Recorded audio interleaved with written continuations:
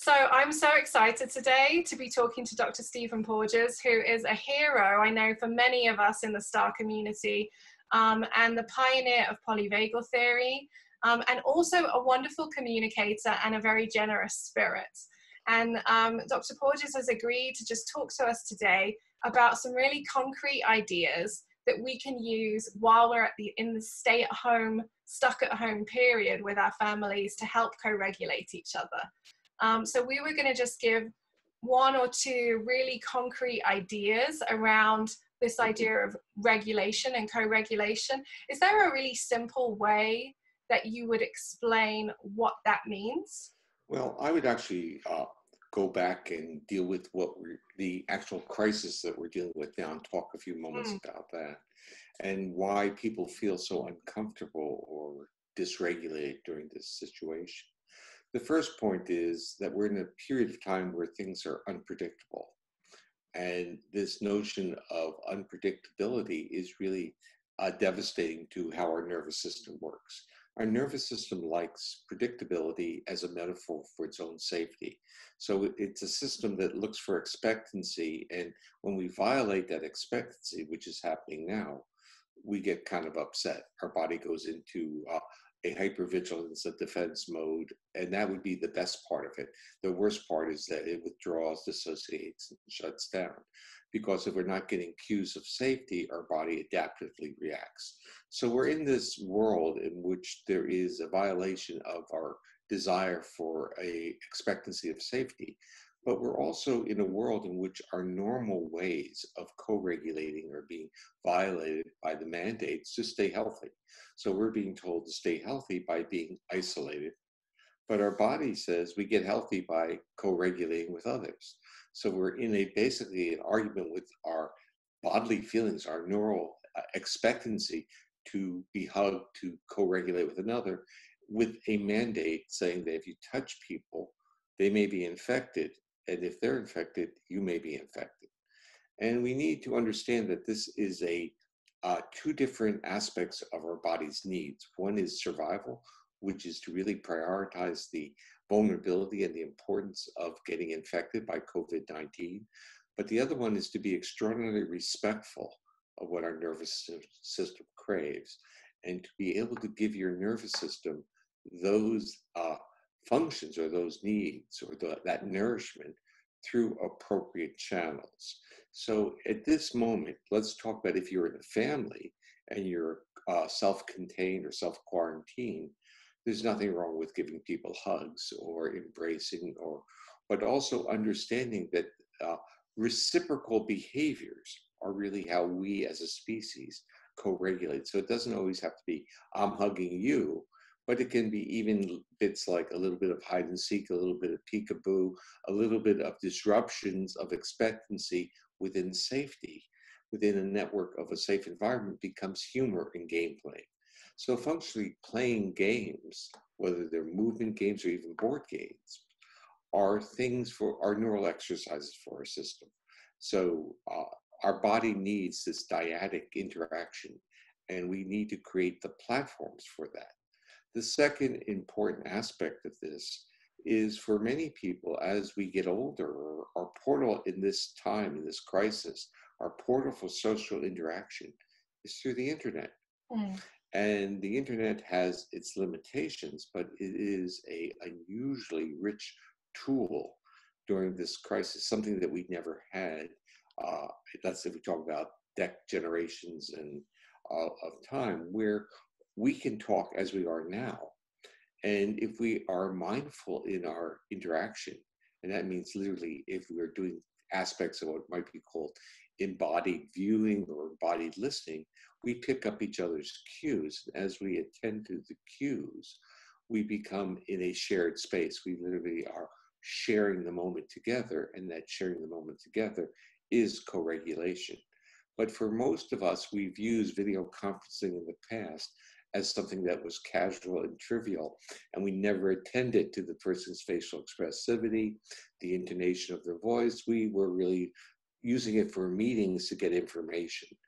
Our bodies don't really give a shit, don't really care about the information. The information that it really wants is, are you there? Are you present in my life? Are you giving me the cues that my body craves? Not that you're telling me things that I should do or shouldn't do, but are you there with me?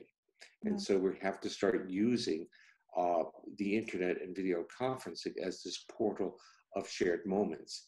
And what this means is that we may merely just sit and stare at each other on video conferencing rather than talking, and nod and smile and be engaged. And you brought up some other things that were very important before we started to tape, and that is using karaoke or singing. And we want to understand why that is so important. When we sing, we are extending the duration of our exhalation. We're breathing out. That's how the sounds come. Just like playing an instrument. And when we breathe out, that type of breathing has a calming effect on our body. It downregulates our sympathetic nervous system, which is being recruited during periods of time of threat into a mobilize or fight-flight system. It downregulates it and still then uses the sympathetics for feelings of exuberance and joy. So when you do karaoke or you sing, you often feel energized with a smile. Not just energized with anxiety to get out of the space, but energized with exuberance. So vocalizations, talking, listening, embodied listening, singing, these are wonderful exercises. If you have musical instruments, they are great. I have a strong bias for wind instruments because I was a wind instrument player myself. And I talk about the exhalation when you play musical tones. I was a clarinetist, and that it really was a form of yoga or pranayama yoga through breath. And whenever I would give this type of talk, someone would come up to me and they would be a keyboard player or a string player or a percussionist, and they would argue with me and they say, no, it's not just the winds. We all breathe like that when we're in the music. So it's that moment of that shared moment, which includes the breath. And so we have to keep understanding that we have a toolkit that we evolved that enables us to regulate that state, and that could be our breathing methods. That was so rich and such a wonderful answer. And I think there's some really simple things that we can be encouraging our communities to do. And so the first thing, and I was taking notes, was reciprocal games and playful games like peekaboo, hide and seek. And I think importantly, really playing those games mindfully, so fully present as we play those games, not cooking at the same time and keeping one ear on the on what's going on in the kitchen, putting our phones aside, but really playing together is going to look after our health and well-being during this time of uncertainty. I think you really hit the most important point, and that is being present and doing something mindful is the focusing, you're there. And we were even talking about that before, that when you're on video conferencing, if you're mindful about being present with the other person, the richness of the interaction changes, it becomes fuller, and you now become a true co-regulator. And when we play, if we're mindful of play, we are role reversing. Just think about the power of that. Role reversing is the healthy nervous system because it's not only monitoring its own feelings, it's detecting the intentionalities of others. Wow. So that's how we role reverse. So this is very important. I love that. And then I think about, how we're going to reset our expectations on these Zoom calls and Skype calls. And I'm thinking something concrete that I probably need to do is have some different environmental cues. That this isn't a work call for me right now. This is a social connection call, and it demands my full attention, because you're right, I totally do 3 things at once on a business Zoom call. But with a friend or a family member, it requires something very different and a different type of energy. I agree. And it's one of the reasons I actually enjoy doing these types of things, because when I do them, it's all I'm doing at that moment. So it actually structures me sufficiently to be totally present, because if I'm not totally present, I can't track, I can't anticipate, I can't literally choreograph what I want to say.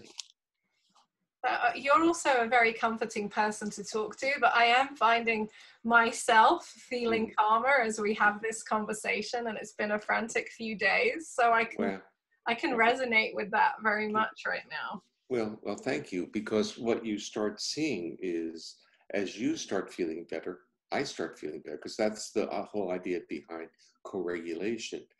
We are detecting other people's feelings and intentions Mm. outside of our awareness. In my model, I call that neuroception. And it takes the responsibility away of saying, oh, I didn't perceive that, I missed that.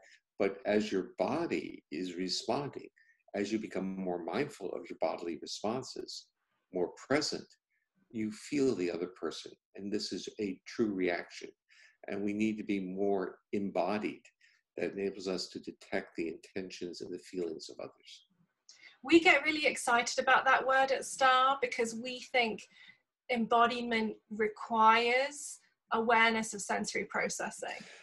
Well, let me reframe that from my perspective, because I would say it's respectful of sensory processes. Right. So if we start, because especially when you're dealing with populations that are hypersensitive,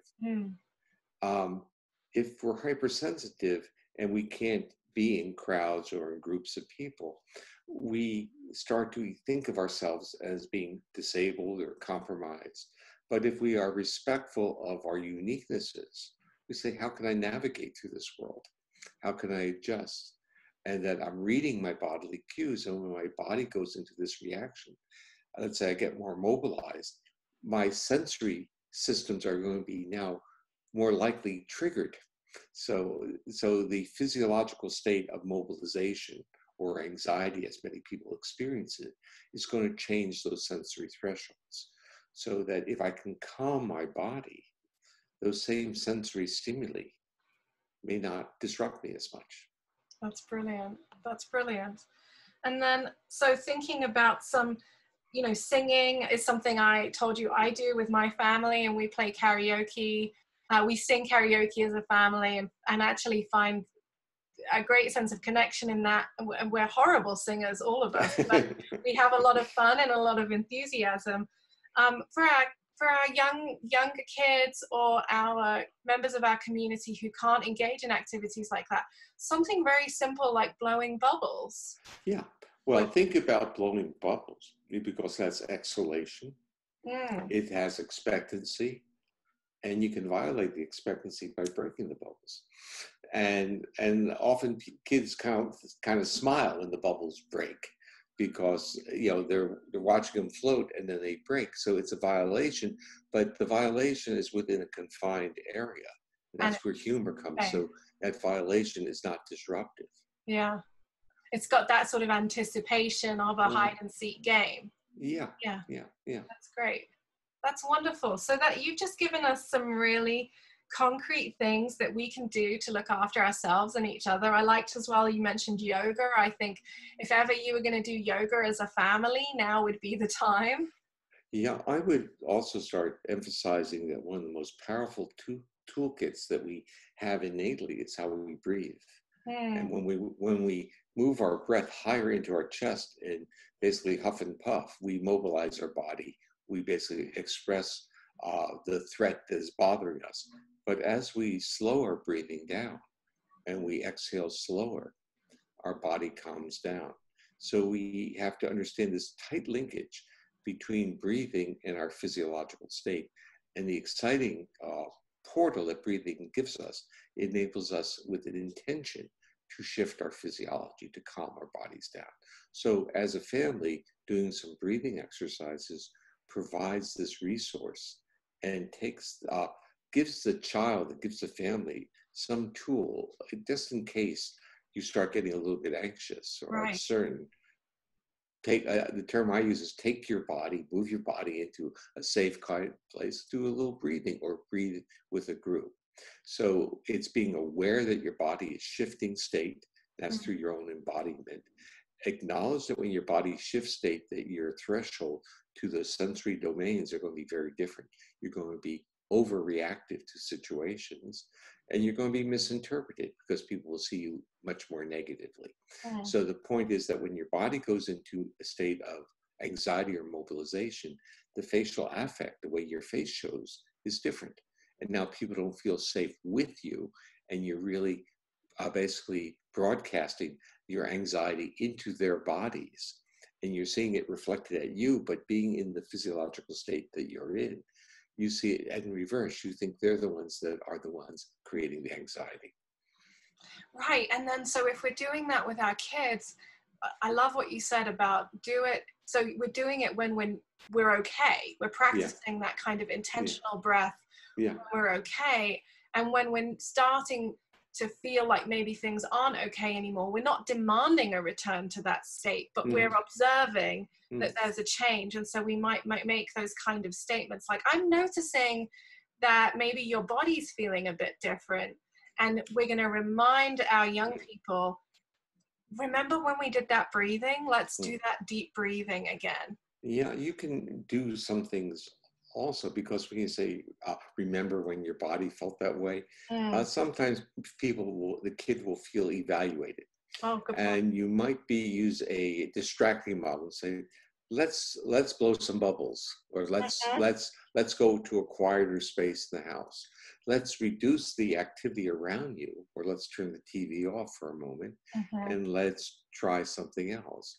And you could say, well, the TV and the music is distracting me, and I really can't be the supportive mom that I'd like to be. So you could talk about your vulnerabilities and not, in a sense, blame the child. Because many children with these challenges feel that they're being evaluated all the time. And what we really have to get into our hearts and souls is that most children, regardless of their challenges, are good kids. They really want to be. They want to do good stuff. So, and they're become very sensitive to the evaluation, because the evaluation is criticism to the nervous system, triggers defense. And we want the nervous system to be more welcoming and accessible. And it can't be that way if it's in states of vulnerability and defense. Wonderful. Wonderful. Thank you so much for your time today. Oh, you're quite welcome, Virginia, and wishing you the best in this complex period of time. And let's see what we all learn from this, and whether the world will be transformed by our experiences. And there are things that people are already learning. They're learning that the most important thing happens to be their connectedness and relationships with other people. And I think this is a wonderful, product of something that could be viewed as very chaotic and disruptive to the world. There's absolutely that hope that we can hold on to. I love that. Thank you so much. Well, you're welcome. Good talking to you, Virginia. Bye-bye.